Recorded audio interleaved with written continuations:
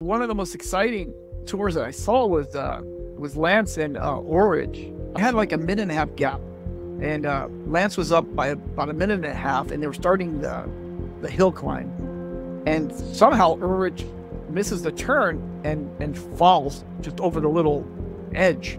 And to my surprise, Lance looks back and sees him fall, and Lance turns around and waits for him to get back on his bike. There never was a more disciplined cyclist when it came to training. There was never a more focused, more driven cyclist than Lance Armstrong. So what difference does doping make, depending on what it is? It is extremely minimal. San Jose State University happened to be about 10 miles away from the time one of the 4 Velodrome cycling tracks in California. And I'm so competitive like Marcelo is, I was just angry that I got cut and I didn't make it. And I was going to stay there and finish my college career. Without mentioning any names, we were both approached to enhance our abilities through, drug use. And I think it was just such an easy decision for both of us to go, no, it's not something that we're going to do. That's not the line we're going to cross.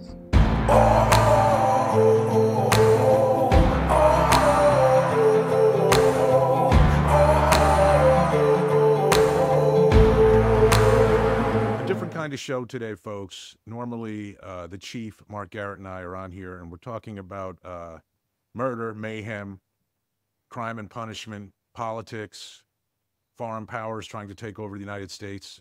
Today, it's about sport. It's about the U.S. national cycling team. Even the listeners who feel like they know the chief, they might be surprised to hear that he was actually a member of the U.S. national cycling team. I didn't know that until recently. So we're going to hear his story today, and also the story of one of his good friends, Marcelo Arrue. Marcelo was a pretty well-known cyclist here in the U.S., member of the 2000 Olympic team, the team that went to Sydney, Australia, teammates with Lance Armstrong. And for both of you guys, I guess my first question is, now I know, Marcelo, your dad was a pretty well-known, I guess, international competitive cyclist out of Chile.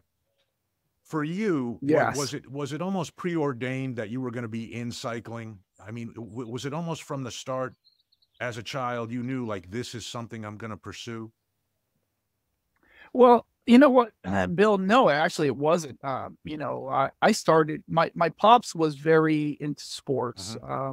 So he was one of the guys that said, "Hey, look, I don't care what you do, but you're going to do some athletic sport," because he thought it brought determination, it brought discipline. So I actually started in soccer at AYSO on Balboa Park in San Fernando Valley. And I did that for a couple of years, and I enjoyed it. It was fun. And one day I got the itch to start writing.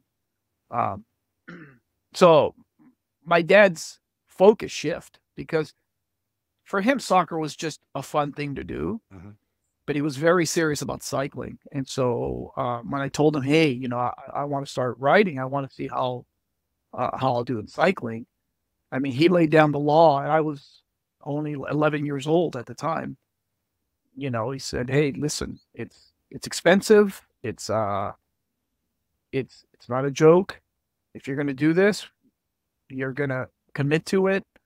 And away we went. Now, the fact that I raced for so many years, I don't think either of us expected that.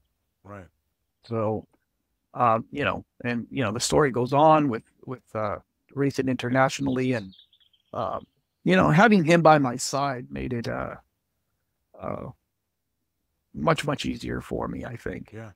Now, Mark, I know from past discussions we've had and just knowing you, I know you, I don't want to say you grew up in Southeast LA, that wouldn't be accurate, but you did live there when you were a very young child. Listen, I certainly don't think of that, especially when you hear Marcelo describe this sport as an expensive sport to get into. I don't think of South LA as being a hotbed for cycling talent. How was it that you came to find cycling, and what kind of drew you to it, and how did you get started in it? You know, interestingly, Bill, like so many other things with Marcelo and me, our stories have a similar path, although totally separate as individuals. But you know, I grew up with an older brother who, at one time, had signed, been cut, signed, been cut, signed, been cut by about 3 NFL teams. He was an All-American safety when he was in college playing football, and I still love football. And at the time, I wanted to follow my brother's footsteps. Long story short, I walked on at San Jose State University, and I was the last player cut Ooh. at the end of the spring game. And I was devastated because I thought I was going to play for Jack Elway, who was the coach at the time, who was John Elway's father, Right. and who my brother had played for at Cal State Northridge. And it turns out that before that, about a year before that, some of my friends who actually race bicycles, they say, "Hey, Mark, you got to get a lightweight bicycle and just go on training rides with so you can stay in shape in the wintertime for football practice." So I'm like, nah, cycling bicycles, you know, it's for losers, whatever. But they finally talked me into getting a bicycle. And I would go out in these, you know, 30, 40, 50-mile rides, killing myself. But one thing they were all talking about is, man, you're really quick. You have a lot of, you can really sprint. Really, you know, when we sprint for like city limit signs, things like this, having fun, you're killing us all. You got to try velodrome racing. And I didn't want to do anything competitively cycling. I was going to be a football player. I was going to fall off after my brother. When I got cut, Bill, in San Jose State University happened to be about 10 miles away from the time one of the 4 velodrome cycling tracks in California. And I'm so competitive like Marcelo is, I was just angry that I got cut. I didn't make it. And I was going to stay there to finish my college career, academic career. So I bought like the cheapest track cycling bike that I could find. And I went out at 19 years old, which is pretty late in life to start a competitive cycling career, bought a bike, and I start winning all these training sessions at on the velodrome. And my passion was more competition than it was cycling, and there was a venue for me to express that competitiveness. And through that, Marcelo and I met on a much higher competitive level a few years later. So Marcelo, explain to people, because I think, hey, for me, and not being that familiar with competitive cycling, right? When I think of cycling, I think of road racing. Of course, Tour de Right. France, Tour de California, races like that. Give our Right. listeners a bit of an explanation of the velodrome and how one finds or chooses one over the other, or do people actually compete in both, or they have a specialty, or what was the competitive circuit for both of you actually like coming up, and how did you find your home in velodrome racing? Well, I was drawn to the track. Now, to my pop's disappointment, he wanted me to be a road rider, but I just hated the road. I thought the road was just a boring event. You know, you race from one point to the other. It wasn't, you know, and I still think track cycling is really a spectator event because the spectators, they're involved from beginning to end on the track. They see the entire race. It's exciting. The sprint event, and which is called the King event because it's just like the 100 in track and field. You know, it's that exciting. It's a quick event, but it's the most exciting event in track and field.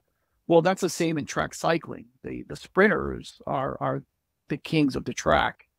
So for me, it was really an argument with my pops because I just love the sprint event. I was drawn to it.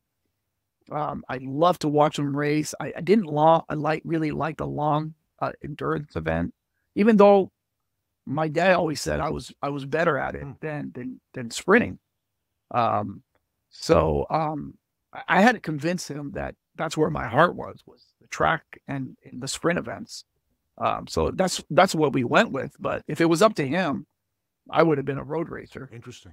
And Mark, different training then for road racing versus track events? I would think that the way I'm hearing it described, the track events, it's more explosive power, if you're comparing it to the 100-yard sprint, very different than, let's say, marathon running or something like that, right? Yeah, Marcelo brought up it's comparable to the 100-meter Yeah. sprint in track and field. It's exactly right. Both a marathon and a 100-meter track and field event, they're both running technically, but they couldn't be more different in their approaches to training and the physical attributes that are required. So the same thing is true with the match sprints, with the short power events in cycling.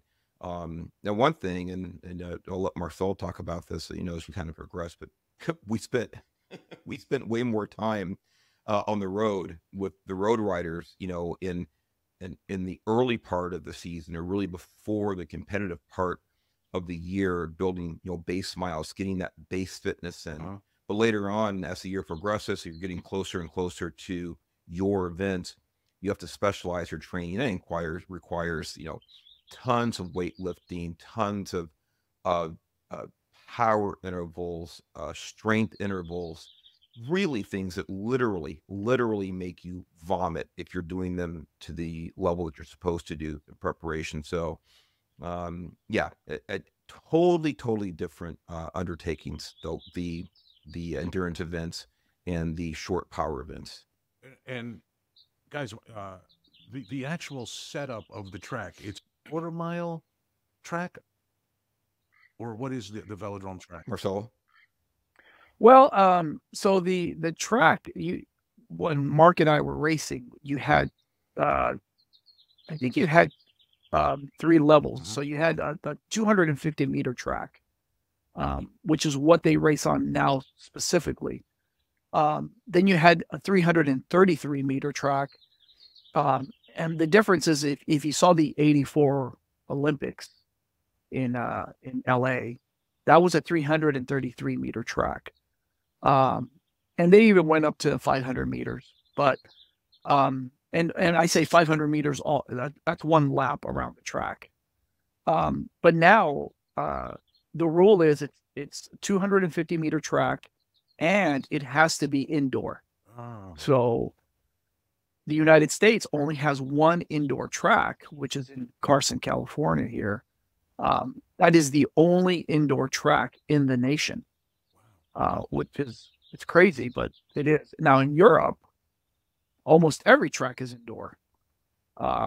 So when you see international racing here, it's always going to be here in LA because it's the only indoor track that we have. And part of the UCI rules, which is the governing body for international cycling, one of the specific things that they want is it has to be indoor, because it takes away from the element of the weather. Because if it rains, you can't ride the track unless you're racing in Japan, for money. Then they ride rain or shine.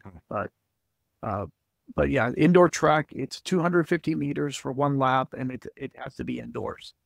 And guys, although it's I don't know, I guess I think cycling to me has always been unique, and maybe track cycling is a little different in this respect than road racing, but I think of it as a hybrid where it's an individual sport, but also very much a team sport, right? So, and again, that may be different on the track, but racing on the track as part of a team, are there different strategies or team orders, or is it only like 2 team members going at a time, or what does an actual heat look like? Well, there are so many different events on the track. Now, internationally, they've reduced the number of events from when Marcelo and I were racing, but there still are a number of events, and depending on the event, it's either it's a true individual sport or it's a team sport. So an example of a team sport, there's one it's called the team sprint, or I'm sorry, what they call it, the Olympic sprint now, Marcelo, or still team sprint? Olympic sprint, yeah. Olympic sprint or team sprint, but Olympic sprint. And that actually involves 3 riders, and they're actually riding together over a 3-lap period to see how fast they can, what time they can turn over 3 laps against another team on the other side of the track. they run at the same time, starting halfway respectively from each other. Same thing with the pursuit. It's 4 riders, similar goals, how fast the team can cover a certain distance. As simple as that. So those are true team sports. With and there were a couple other ones, but what Marcelo and I did were individual. It was you against the other person on the track. Now, generally, without getting too deep into it, and things have changed quite a bit. They've changed quite a bit in configuration and rules since Marcelo and I raced. And Marcelo raced later than I did, but things have changed. But generally speaking, it's you against the other person on the track. And they will start out in heats with the match sprint, which is what Marcelo and I did, among other things, but primarily for purposes of this conversation, did the match sprints. And they are heats, similar to track and field, where you'll have a 100-meter heat, things like that, really similar to that. And it's elimination rounds. And how that starts is, you have to qualify for the match sprint competition. You qualify by going out and turning a 200-meter time by yourself. It's just like qualifying in car racing. You go out and run the fastest time you can over a 200-meter period. And then what happens is they pit the fastest person against the slowest person in the earliest heat. And what that does is it generally brings the fastest people together at the top of the competition when you get your quarter and semi finals and finals. And that's how it works. And then you get into elimination rounds. When you get into quarterfinals and above, it's best 2 out of 3. So it's not a single elimination, it's a double elimination. So quarterfinals and above, you have to win 2 of 3 possible heats against your opponent, and to get you to the gold and silver round. And how did you guys end up actually meeting each other? Just through the competition scene? You find yourself matched up against each other a bunch, or how did that happen? Marcelo, you want to take? I see Marcelo's laughing already, so you go ahead. Well, let's just say that there's a certain best friend of mine who didn't want me to be part of his team. So we raced at the Encino Velodrome, so we knew each other. Got it. Eventually, Mark and I, well, we actually became great friends in Indianapolis when we went, I think it was 1985. I had fallen and broken my collarbone, and then Mark was all scraped up too from a race, from same event, but he was in the senior ranks and I was in the junior ranks. By the way, you can see we were very accomplished. He had a broken collarbone, I had road rash from my head down to my ankle, so we know what we're doing. But Mark and I, I think we talked in the lobby until like 3 in the morning, and it was a friendship from that day on. Wow. It became my best friend, and that there's anywhere we went together, we roomed together. Right. And he would, and I'll tell you this, because we're both very competitive, but I would room with no one else that I was racing against except for him. We understood that he was my best friend, but if I met him in a round, I was going to treat him like anyone else, right. And vice versa. So it was, that's how we met. And I'll tell you what, cycling brought me so much joy, but, my best friend, I mean, that's what's, I look back at cycling, I go, thank God that my dad opened this door to the sport, because I would have never met Mark, right.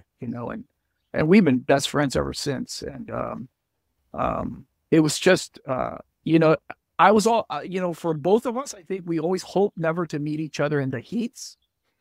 Right. It was always a joy to meet each other in the finals, right? Where it's worth. Yes. Yeah. No, and we did. There was a lot of times sure. that we met in the finals. It was great racing, but we never let up on each other. And, there was times where I could tell you here in Los Angeles at the Olympic Velodrome, from 84, him and I were racing, and he may not remember this, but I had him dead to rights. We're going into turn 3 because well, we number the turns, you know, 1, 2, and then 3, 4, and then the finish line. We're going into turn 3, and I thought he was above me. So I was looking to my right. Somehow he came under me, and he lifted my front wheel. He came under me and put his shoulder right up under my armpit, lifted my right wheel. And I mean, I went up track, and he ended up winning that race. You know, I had to check my shorts after the race, but that's how we competed. I mean, Mark, you know, it was, I mean, we did everything we can to beat each other. Right.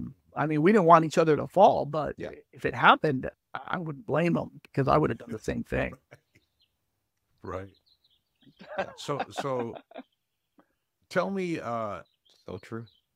listen, the one story I found about you guys racing together was 1988 in Houston, and it was a tandem event.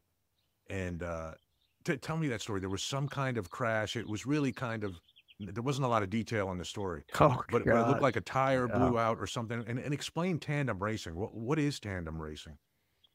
Yeah, some kind of crash is the right phrase, if it was some kind of crash. But tandem racing is just what it sounds like. It's a bicycle built for two, as the song goes. And Who steered? there's a driver. Yeah, who was the What's that? driver? I was the driver, Okay. That's right. and Marcelo was the molester. I mean, the stoker. Right. He sat behind me. But it's a hairy event. It's a hairy event, even for, you know, people like us that had spent. Look, the event can be dangerous, whether it's tandem or single. It's a dangerous event. You're riding on you know, wooden tracks or concrete tracks at 40 miles an hour, and if you can imagine going down like on a motorcycle just with a piece of Lycra, you know, as your protection, and of course the helmet. That's it. And that's what it's like. But yeah, we were racing in Houston, 1988. It was a dual event. It was U.S. national championships. It was also qualifying for world championships. So it was a dual event. And the team that we were racing, the other two guys, it was Tom Brinker and Bart Bell. We had beaten them. It was 17 days earlier. We had crushed them in Colorado Springs at the Olympic Training Center at another Grand Prix. We'd beaten them 2 in a row very easily. And so we were very confident. We weren't cocky because we know anything could happen in racing, but we were very confident based on our performance from a couple weeks earlier. And we have them in, Marcelo, was it semifinals? Semifinals. Or finals we were. Against Bart finals. Bell? Yeah, in Houston. That was, or finals. we had fallen in the semis. Yeah. Yes, that's right. We crashed in yeah. the semis against another team. That's correct. Yeah. We crashed in the semis against another team, not the one I alluded to. And what happened was our front tire. Now again, these are two big guys on a tandem bicycle going about 40 plus miles an hour on a banked track. And these things happen sometimes. The pressures, the forces are so great, but our front tire, the tires were actually glued on to the rims on these bicycles. Our front tire actually rolled off the rim at full speed. And you can imagine, it just comes right, the entire bike right up from underneath you. And so at 40 miles an hour, all that mass, Marcelo and I just went sliding our left sides. Really, really vicious crash. Fortunately, we didn't break anything, but it was almost as bad because we were just so torn up, literally, basically second-degree burns all over the left sides of our bodies.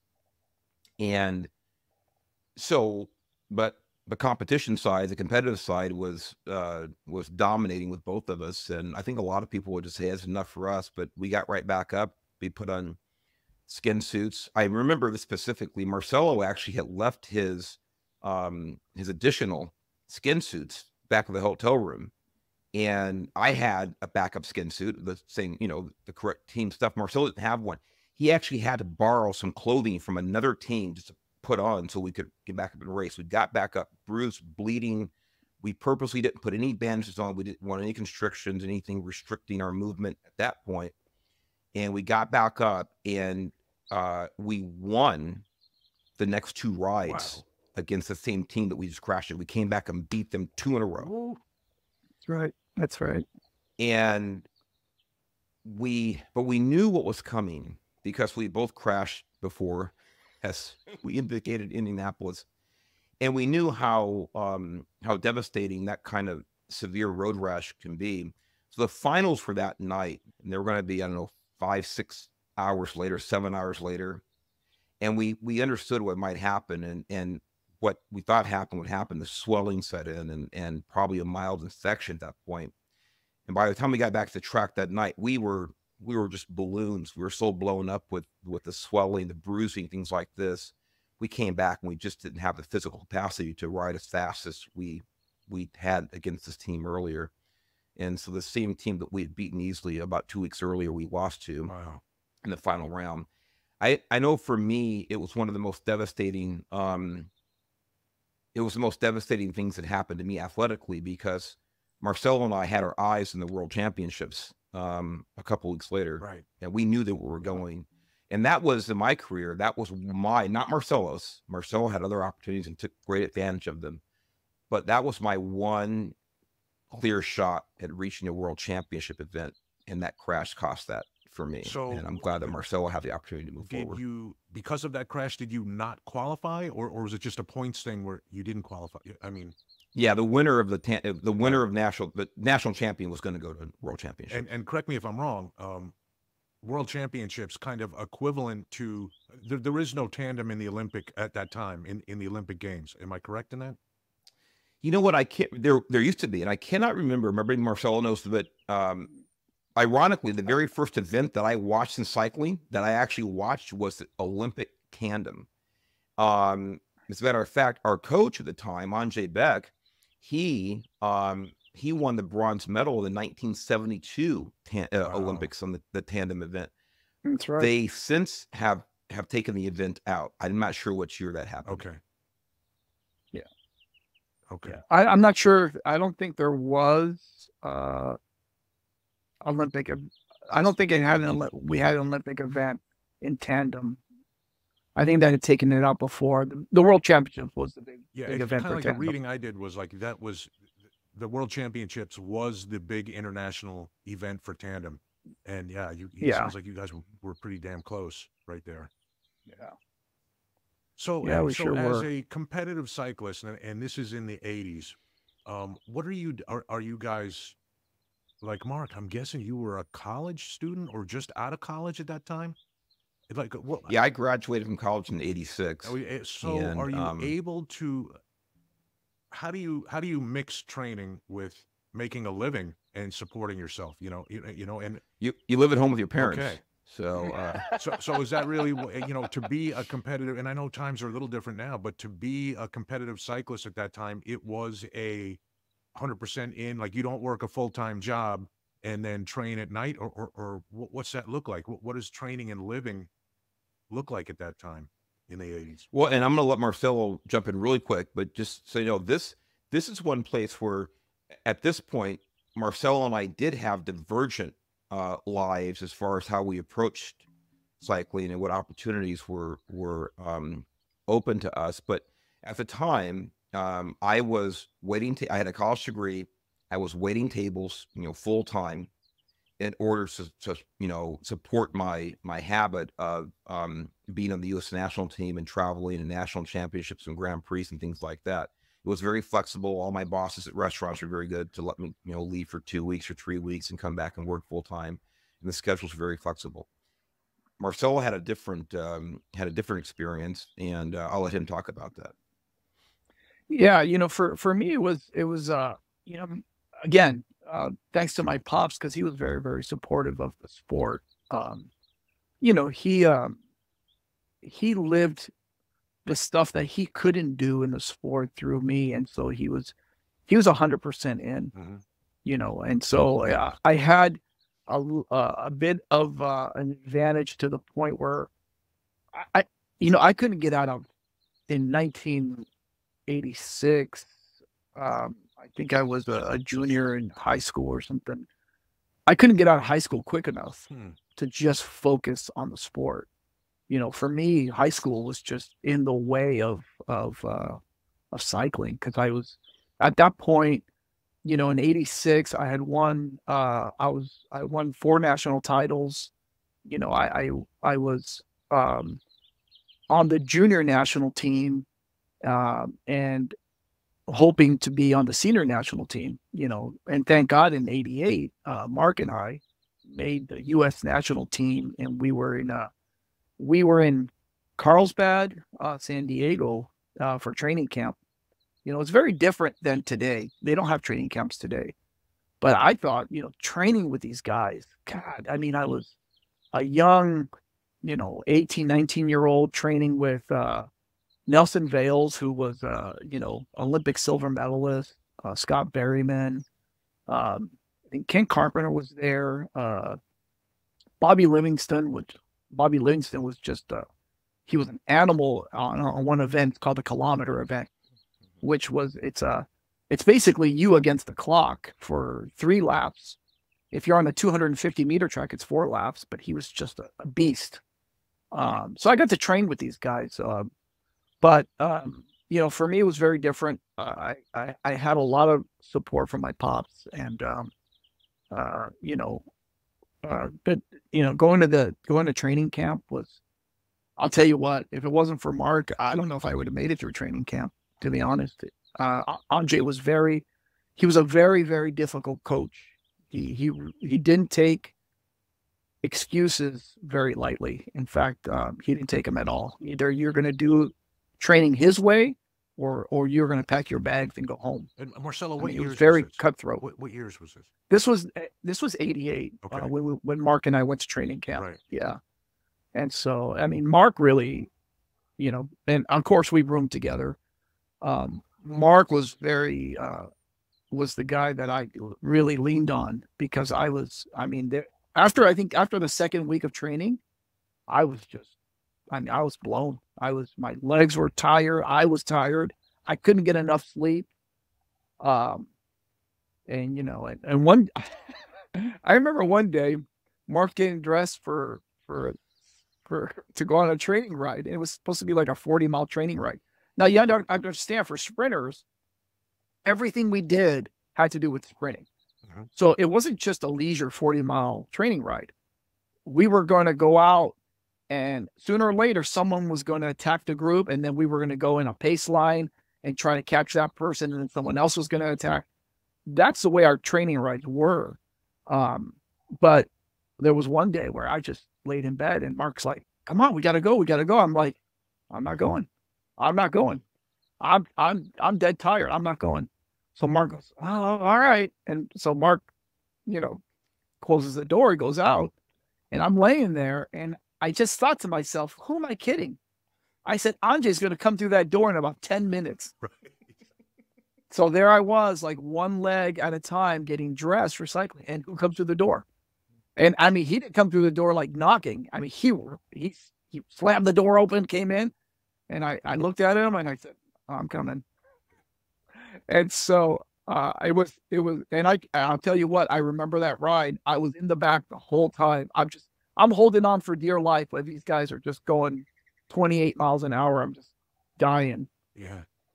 But Marcelo, it's the recovery. Yeah. It sounds like the recovery was difficult, but also just, the mental part of it, the psychology of that grind.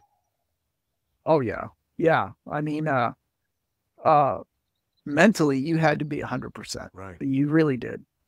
It was, aside from the training, and Mark, alluded to, a lot of our training was on the road, in the winter months. But what he didn't tell you is we were riding 300-mile days. Oh, I mean, 300-mile weeks. Oh. Yeah, 300-mile weeks. On top of that, we had the gym 3 days a week. Yeah. And then we had these things called turbo trainers that we had to do. So all that accumulated, and then riding 300-mile weeks, it helped you keep your body fat down. But what it also did is it set up a base, because for what Andre believed is we need to set that base, because what's to come on the track was probably just as hard. And Mark will tell you, we had, I think we were on the track no less than 4 or 5 hours a day when we were on the track. I mean, it was It's grueling. it was one exercise after another. Wow. Yeah. So it's a grueling event, and it really is. So, Mark, I know, Sport. if the '80s, as the '80s are coming to a close, Mark, you're making some career choices there. So, was that the end of competitive cycling for you in '91 or '90 when you started with the Highway Patrol, or what happened? Did you balance both of them for a little while? Yeah, ironically, Bill, it was going into the Highway Patrol ended up being a rebirth for my cycling career. And I never foresaw that happening. So 1988, again, with that crash and missing world championships, it was devastating for me. In the meantime, I watched Marcelo, continue with career. By the way, I kept racing all the way through 1990 because I started the academy in 1990. So I was able to race through 1990 and just moderate success. I was a middle range national team member. Mm-hmm.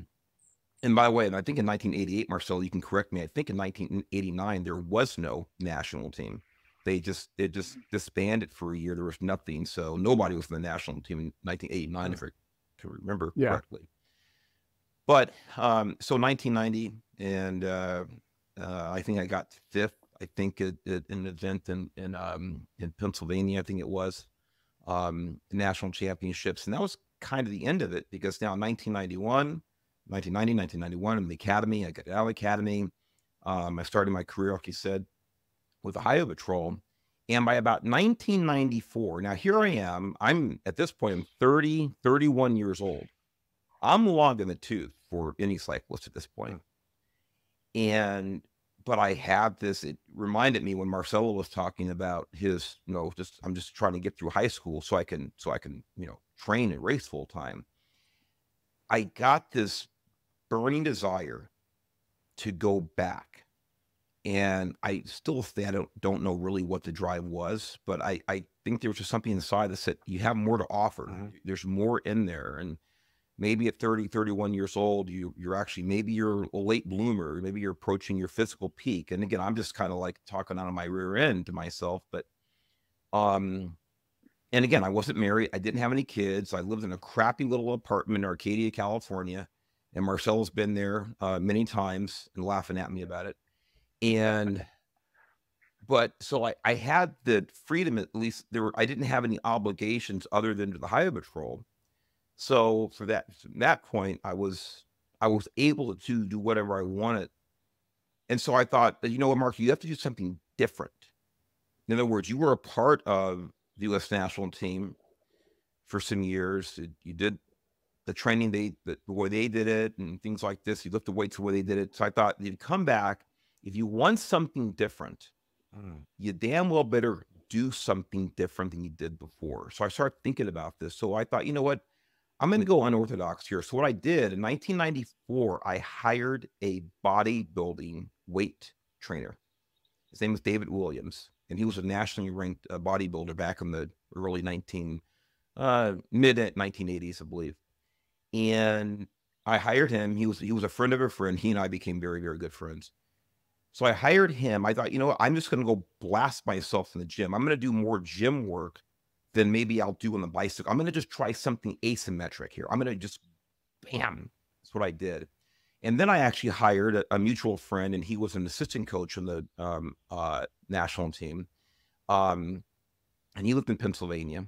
And I paid him for monthly training programs on the turbo trainer that Marcelo talked about when we had in camp. And what is that, Mark, real quick? So turbo trainer is just a matter of fact, I used it this morning down in the garage, but it's just simply, it's a machine that you put your road bike into, and you can adjust the resistance, and the more advanced ones, there were different ones. We used one that was called the Cat Eye 1000. I'll never forget. It's like having a tattoo in your head. It was so painful. But you could adjust the resistance. It shows you how much wattage you're putting out. And has your timing. Again, this is 30 years ago, so there's no internet stuff. There's none of that stuff. It's just all right there on your screen. And so it's a really, really good way to judge how much effort, truly how much effort you're putting out, because it shows how much energy you're making with your wattage. So that you can't lie to yourself. The machine won't lie to you. So I have these very strict turbo trainer workouts, and these are very, very hard intervals. I mean, 90% maximum output for 30 seconds, and then a short recovery, and do it again, and short recovery, and do it again. All you imagine yourself, oh, I've died and gone to hell. Right. This is what hell's like. I know what, it can't be any worse than this. That's what it felt like. But these are the things that I focused on. And ironically, being separated from the national team, I knew up here that I was absolutely forced not to allow myself to ever cheat the training. I didn't have the opportunity, because like Marcelo said, now I wasn't surrounded by Marcelo Arrues and Marty Nosteins and Ken Carpenters and Nelson Dales. I wasn't immersed in that group. It was me in my apartment, and my couple of road rides a week, in the Velodrome a couple of days a week. All I had. It was Mark Garrett by myself. And so with all, and again, I was getting up, I was going to work. I was working a swing shift. I come home get home about 11 o'clock at night. I'd be asleep at midnight. I'd be up at 7 o'clock exactly every morning. I'd be out for a 50-mile road ride. I'd be going to the gym. I'd be going to the turbo trainer. I'd be driving down to Carson, down to the Velodrome. And that was 6 or sometimes 7 days a week I trained. And with all that said, it paid off. And unlike by time the 1980s, in the mid-1990s, from 1996 through 1998, those 3 seasons, I won 4 elite national championships. Wow. And at 35 years old, I won my last elite national championship, kind of way above the age that most people expect to be that competitive. So it worked out, and then I quit. And I actually came back 1 year, about 4 or 5 years later, and did okay. And but that was it. And so that's kind of my weird story in a nutshell there. Yeah. So Marcelo, as you talked about the grueling training. Yeah. Contrast that or compare that to what you experienced when you made the Olympic team. And I guess my first question is, I don't know, generally the Olympic trials are a few months before the games. Do I have that right? Yes. Yeah, it's about two months before the game. So what was the training like as a member, or leading up to that for you? Like, what was the training like to the Olympic trials, and then as a member of the Olympic team? Well, let me start by saying this, because Mark really, he really downplays what he did. You have to understand that Mark was a full-time CHP officer, right? And he didn't race in the master event. He raced in the senior event. That's all the guys that were going to the world championships, that were preparing for the Olympics. And the year that he was training full-time and working full-time, he ended up second at the national championships. That is an incredible achievement. Because every guy that he beat, including me, all we did was train full time. Right. And Mark really underplays this, because I've told him for years, I said, what you did, there's no way I can do that. There's no way. Mark is the most disciplined guy. When he puts his mind to something, he is the most disciplined guy I've ever met in my entire life. The amount of planning that he had to do to go to the national championship at the elite level, being a full-time CHP officer, it's mind-boggling, because it's just not something that I think I could muster it up. So that being said, the training was just as grueling. I mean, we continue to train very hard. For me, it was the same attitude I approached that I had for years, and that was, the winter months is where I put in a lot of my work, a lot of the foundation. And I was, again, in the gym 3 days a week for about 2.5 hours every day. Or like Monday, Wednesday, Fridays was our gym day. And then either I was doing a turbo trainer after that, and then a 30-mile ride. So you're training about 2 to 3 times a day. So I didn't have, that was my life. I didn't have time for anything else. At that time and leading into the Olympics, and I was already married to Lisa, and so she really accommodated my lifestyle because it was still early to rise and early to bed. Right. There was no late nights for me. So it was something that it was an accomplishment for me because that was the ultimate goal, was to go to the Olympics and give it my all with my natural ability. And it's something that I always believed in, that if I was going to accomplish anything in cycling, it was going to be my natural ability. I wasn't going to push the envelope, as they say. Right. I think the most that I took back then was creatine. Right. And I thought creatine helped me a lot, but I would never cross that line, even though Mark will tell you that we were encouraged to. Yeah. It's not something that I ever dreamed of doing, and we never did. We just didn't. I mean, that's interesting because. Oh no, go ahead, Marcelo. No, I was just going to say that I think that performance enhancing drugs do give you an advantage on recovery, where you can train very hard one day and then the next day your legs or your muscles are recovered to the point where you can do it again.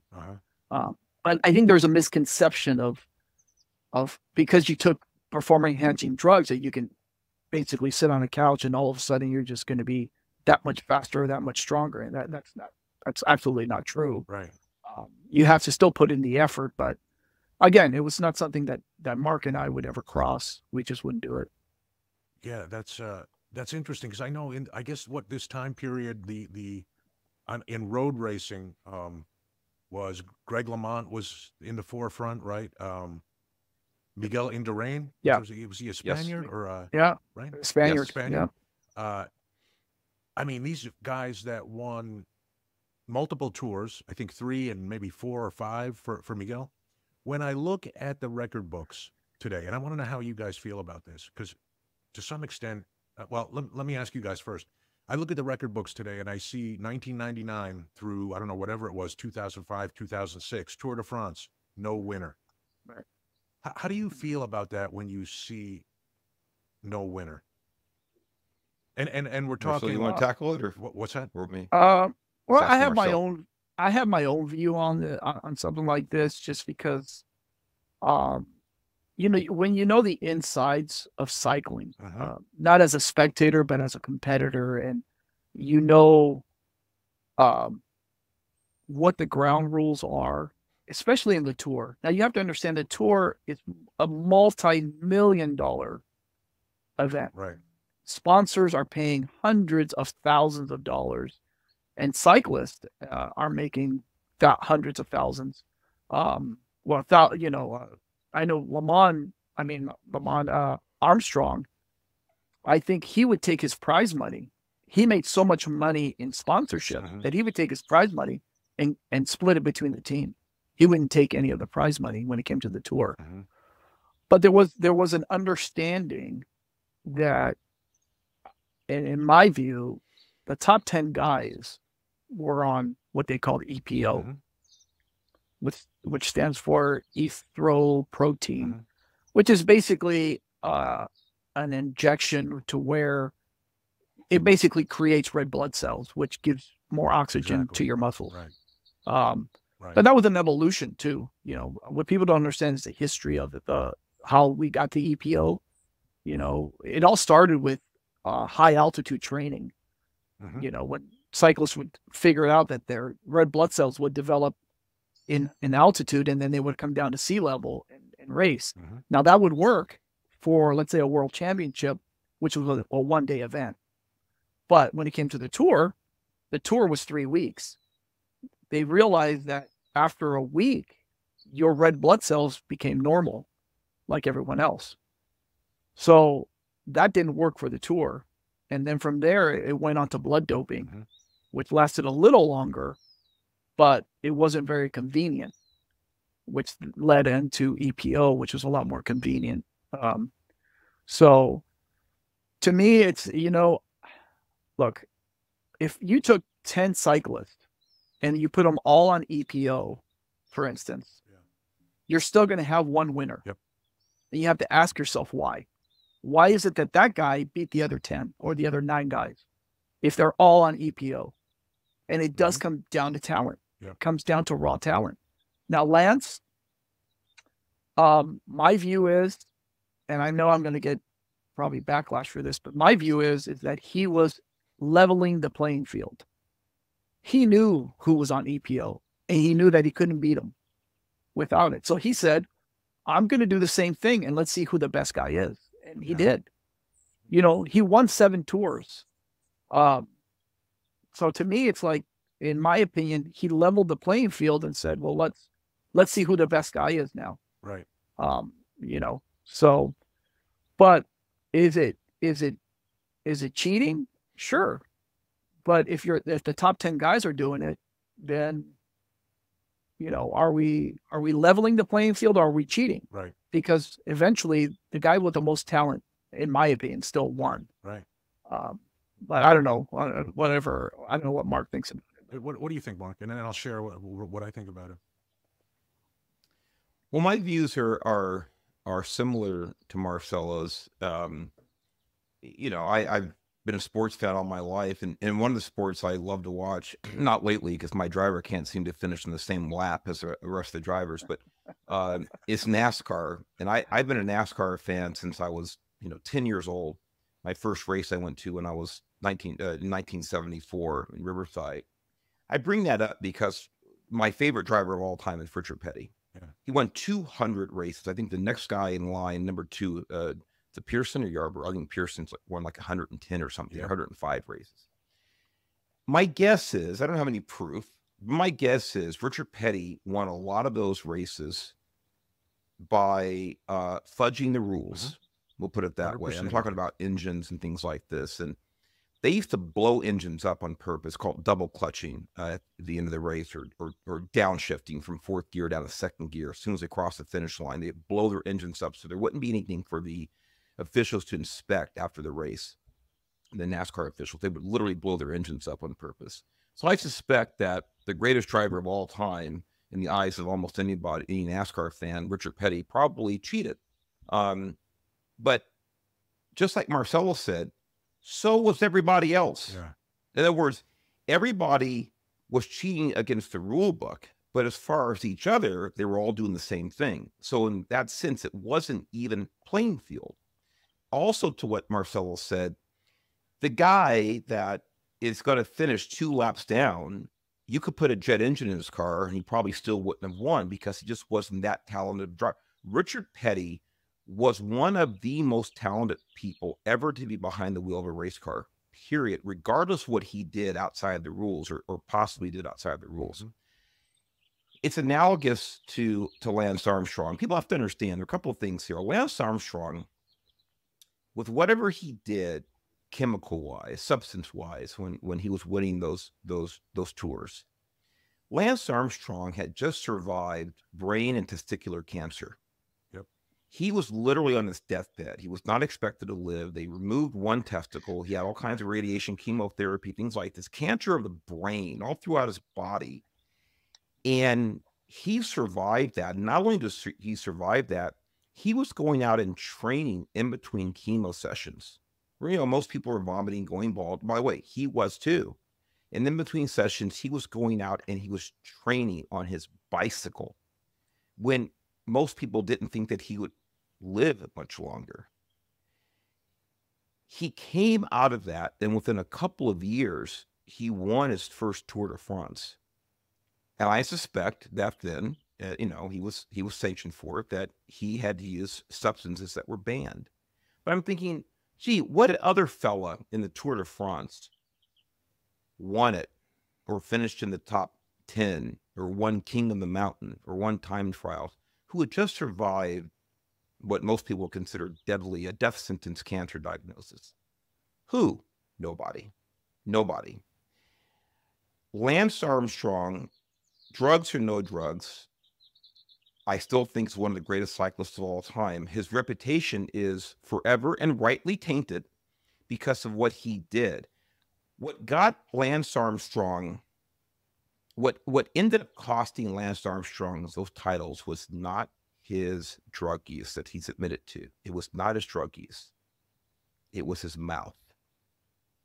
Lance Armstrong, along with being one of the most talented athletes to ever live, specifically cycling, is also one of the most arrogant people who's ever lived. Maybe his arrogance has been toned down now some, but Lance Armstrong was attacking people that were accusing him of engaging in this behavior, and rather than just keeping his mouth shut and say, whatever, I'm just doing my job, whatever, right, and keep racing. He went on the offensive and he accused people of the worst things and called people the worst names. And some of those people, Marcelo and I know, even wives of cyclists, he said the most horrible things about. He also pissed off the sanctioning bodies with his arrogance. The point is, he brought as much attention to himself as anybody could have. And that's what resulted in them digging, and coming up with new testing procedures and all these things that eventually unveiled the fact that he was using his drugs, cost him those titles, and cost him his reputation. Did you guys read the book L.A. Confidential back in 04 or whenever that came out about doping and cycling at all? I never did. Okay. No. Yeah. I never did. Yeah, I feel, so my opinion is the same as Marcelo's. I feel like, I mean, he won the Tour de France in my eyes. The playing field for the top athletes was even. And that's just my opinion. And he won, and his name, in my opinion, should really be there. And I get it. There were rules violations, but, you know, and that's, you know, I guess that's why the number 2, they don't just make the number 2 person that year the winner, because who knows, you know, who knows what was going on. Yeah. You know, and then today I see it, you know, from my time at DEA, and I do work now with the California Athletic Commission, and I'm familiar with drug testing, doping, and the stuff you're talking about. It's just so much more advanced today.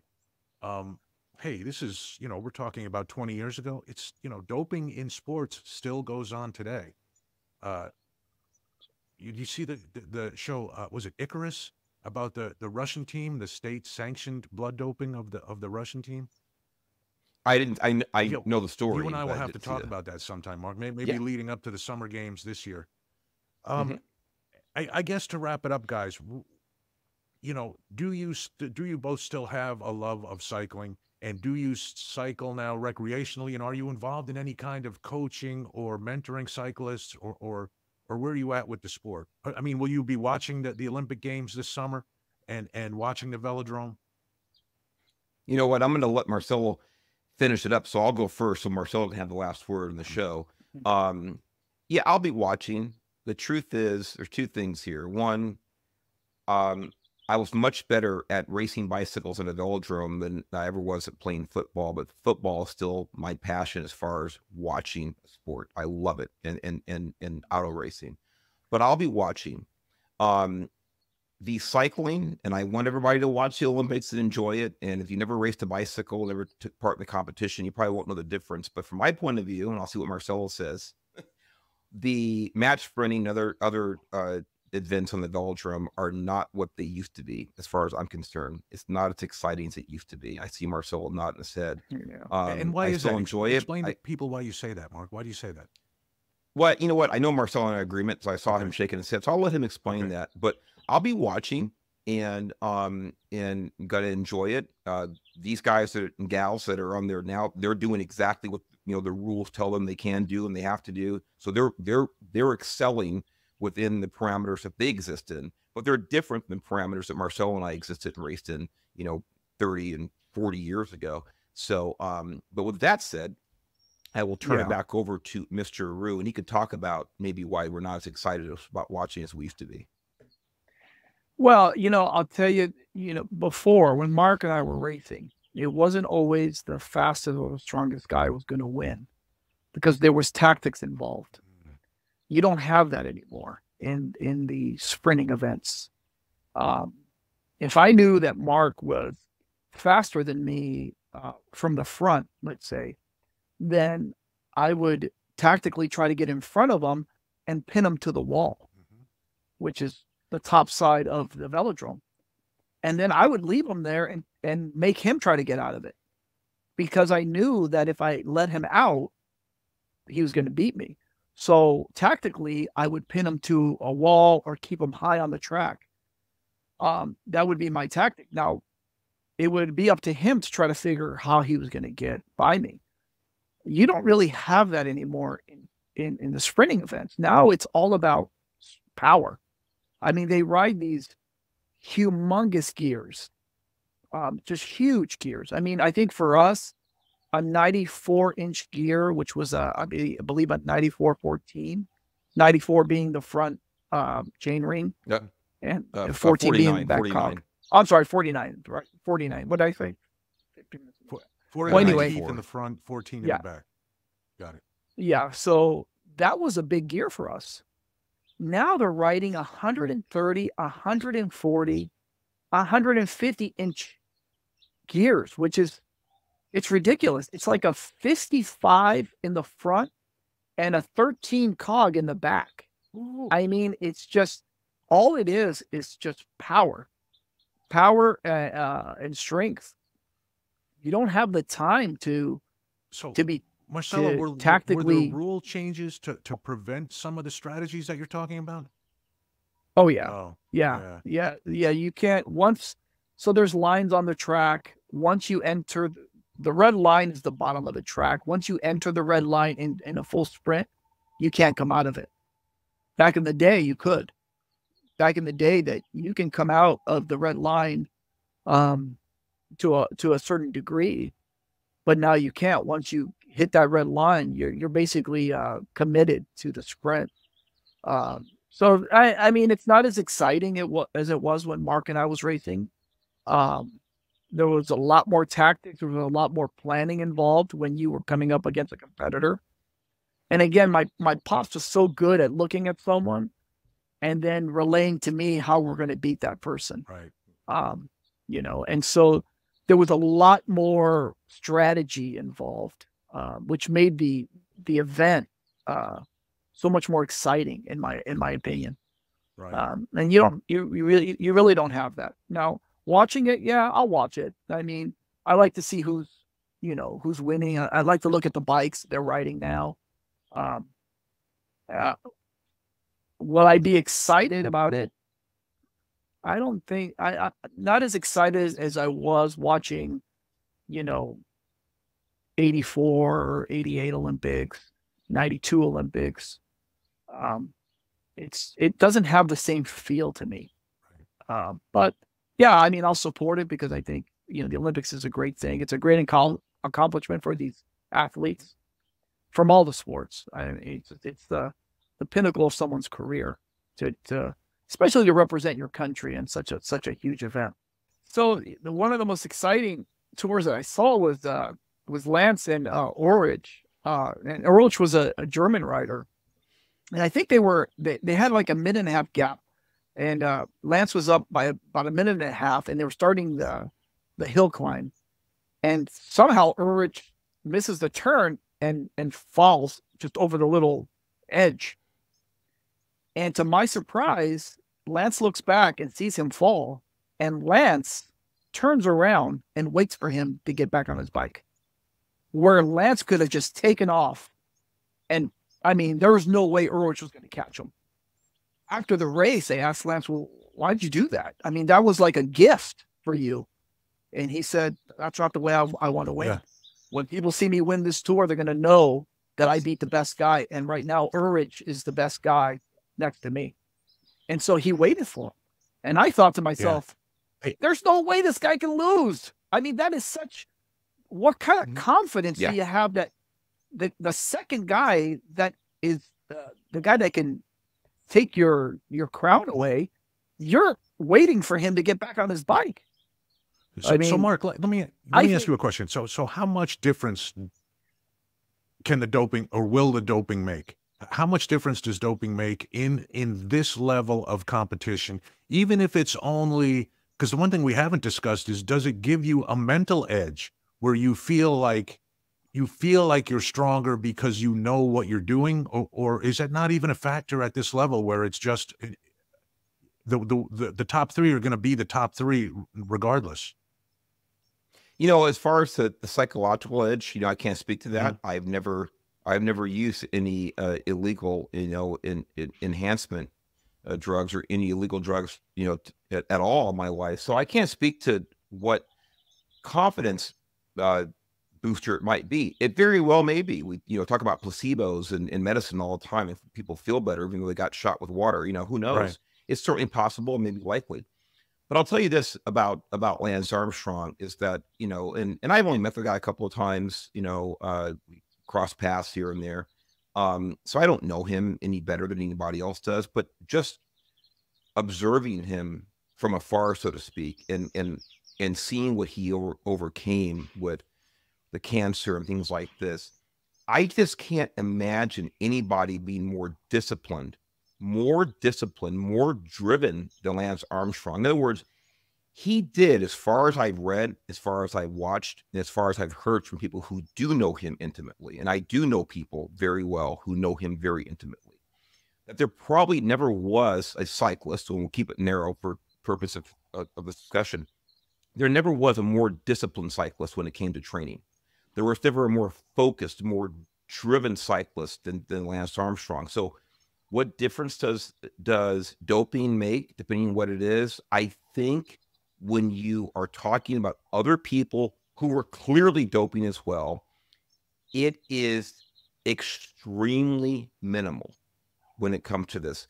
These are people, all of them, these people in the Tour de France, whether they're using drugs or not, these are the elite of the elite. These are people who can go out in their tennis shoes, in coveralls, and my best day on a road bike can outclimb me up Antrus Crest Highway with one hand on a handlebar without thinking about it, just because they're so naturally gifted.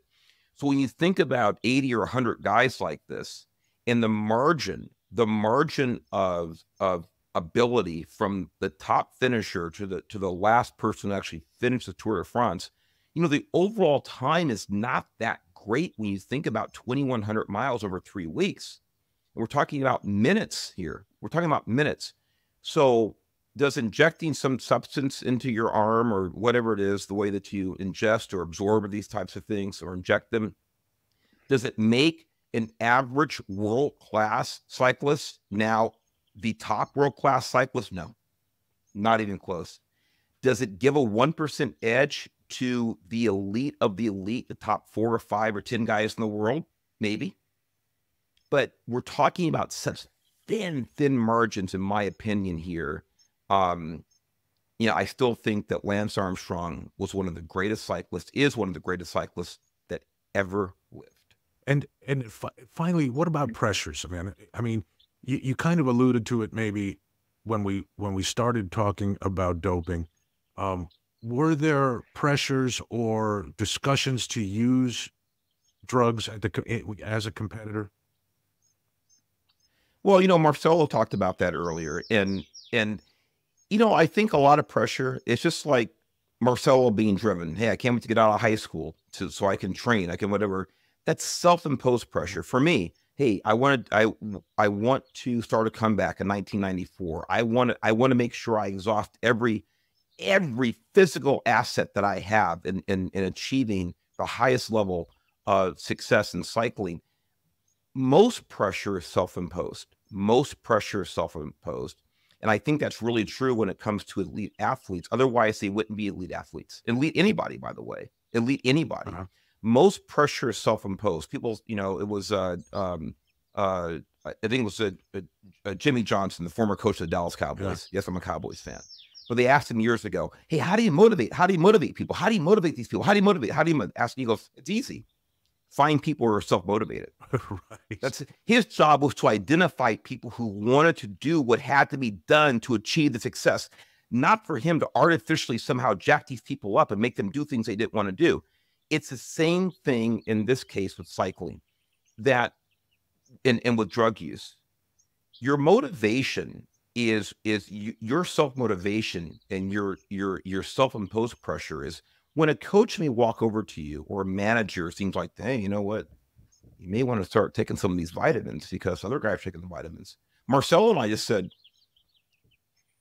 our motivation was to be the best we could be within the abilities that God gave us and with what we could do with our own self-discipline. It wasn't to interject, not inject, but it wasn't to interject any foreign substance into the equation. We wanted to be as good as we could be with our natural talents and our natural drive. That was just us. That was our wall. That was our limit. Right. It wasn't, it still isn't. We never had that, that desire to go faster to the point that we would do something that we thought was unethical. And it's one of the reasons that Marcelo and I are each other's best friends in the world, because we think so much alike when it comes to, like, it's not even a question. Right. What do you mean? I'm not going to get the gold. I'm going to get the bronze. Okay, I get the bronze, right, but I'm going to do it ethically. Yeah, right.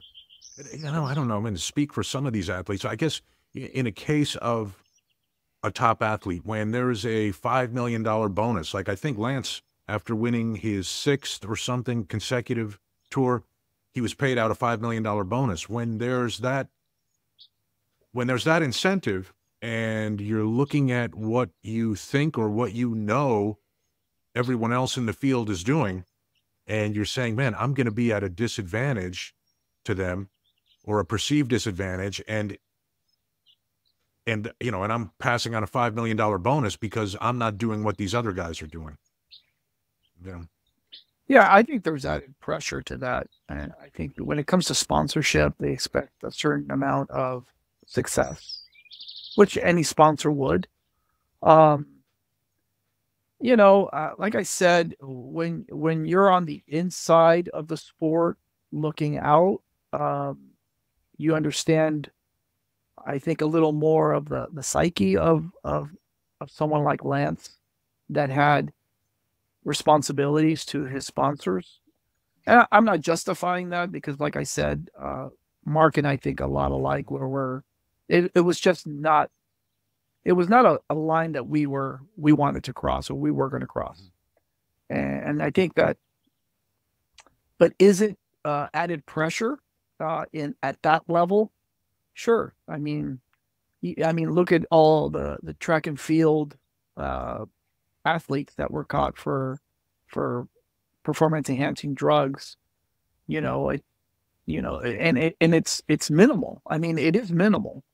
But at the same time, it's hard to explain to somebody a $5 million payout, as opposed to getting 0 for this bonus if you don't win this event.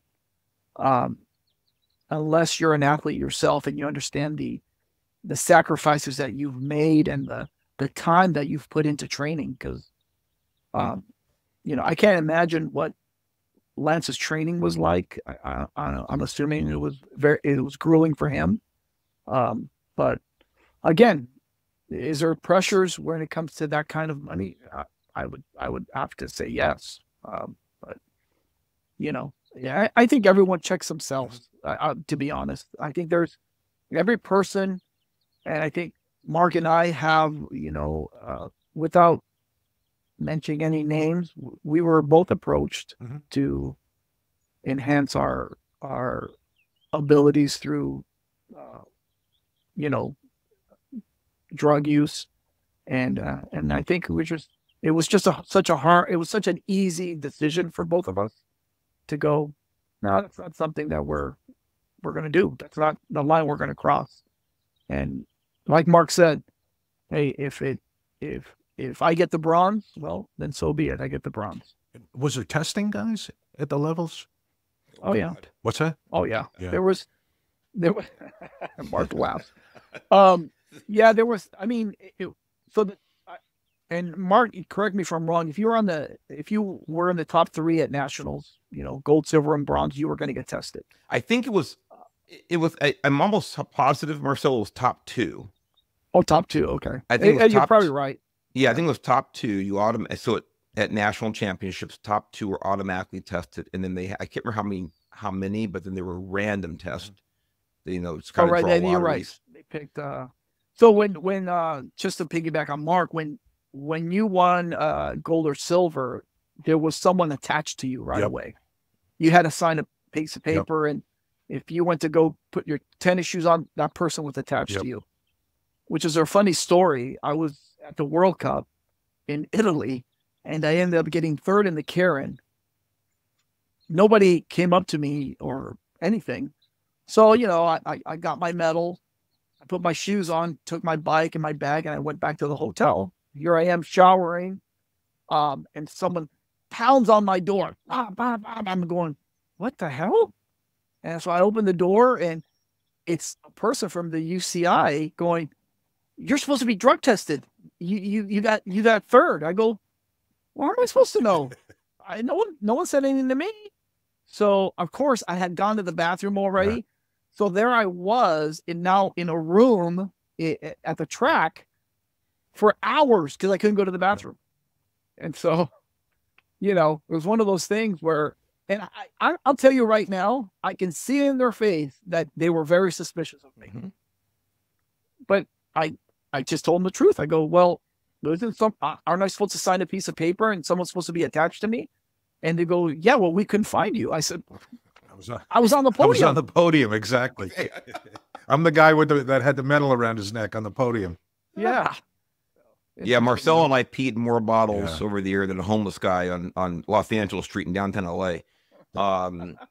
You know, over the years, and it just got, you know, again, I'm glad the testing was there, but it's kind of a tedious process, and not only at events, but of course when we were in training camp, when the national team, we would have officials show up, quote unquote, randomly, and right there, you couldn't leave your room, and then they had to follow you over all to a general room where all the team was brought together, and then while you were there, you have to go in and pee. And that happened a number of times. Just the reason I say randomly to show up, it just seemed like sometimes a team member or two would disappear the night before the testing. And that happened more than once. Someone's relative passed away. Hey, that is there was, I mean, I know of an athlete whose mother almost passed away about 3 times. And this is, I'm dead serious. And each time he had to unexpectedly leave the country immediately. And eventually he did test positive and catch a ban. But yeah, that's definitely, you know, you're right about that part.